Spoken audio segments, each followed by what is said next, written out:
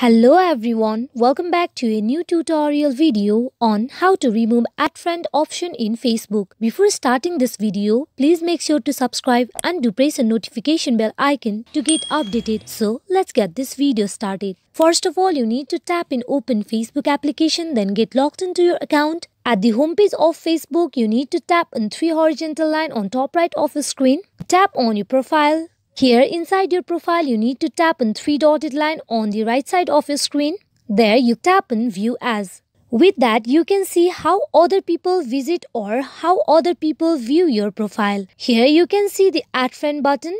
It means that everyone can send you a friend request. Now to remove this option, you go back. Here you scroll to the little down, then you tap on settings and privacy. You tap on settings again. Scroll to the little down. At the audience and visibility, you can see the option of how people find and contact you. You tap on it. At the very first option, you can see who can send you friend request. You tap on it. Now here you need to tap on friends of friends. Then you go back. Now you go to your profile. Then you tap on the three dotted line and tap on view as.